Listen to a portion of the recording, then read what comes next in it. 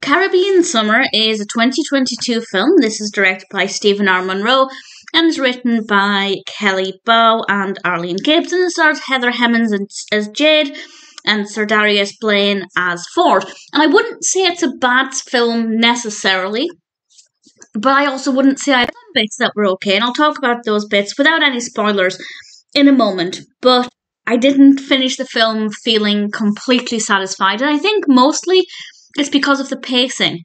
It was very slow. It felt like it was dragging its feet at times, and that meant that, yes, while it meant the good bits were a celebration because I was enjoying those bits, it did mean that I was starting to get weary of it. So when the good bits did arrive, it was less satisfaction and more relief. So it's not amazing. There is definitely room for improvement, but the setting is gorgeous. It's filmed in Belize, and it is absolutely stunning visually. So if you like films that look amazing, this one is one that will appeal. That absolutely works well.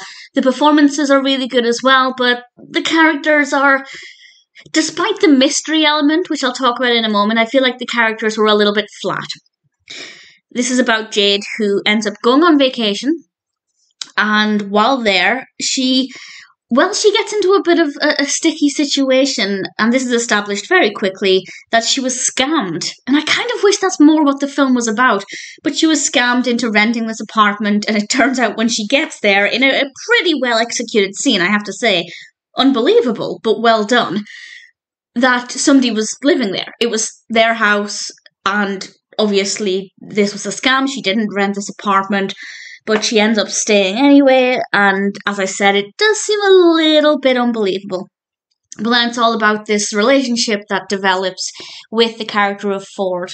But there is a mystery surrounding the character's past, and I guess who he used to be.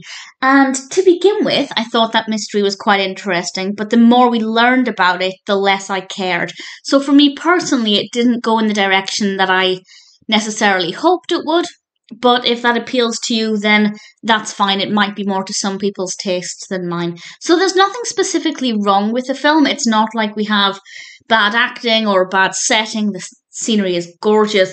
The characters are a little bit dull, I have to say. Even despite that mystery element, I just found them, especially Jade. I didn't think Jade was very interesting at all. Ford is a little bit more interesting, definitely more likeable, more well-written character. But neither of them particularly caught my attention. I didn't really care about following either of their journeys, and I don't really need that. When it comes to films, I'm more narrative-driven than I am character-driven, but because the narrative was slow, I was relying on the characters, and the characters weren't that interesting. So I didn't love it. There isn't anything, as I said, that's specifically bad, but there is a lot of room for improvement. But visually, it's absolutely stunning. So if it sounds like it would appeal to you, then I'd say give it a go. It's not the worst thing you could watch, but it's not one I'd be watching again. Once was enough. Caribbean Summer is not dreadful, but I certainly didn't love it.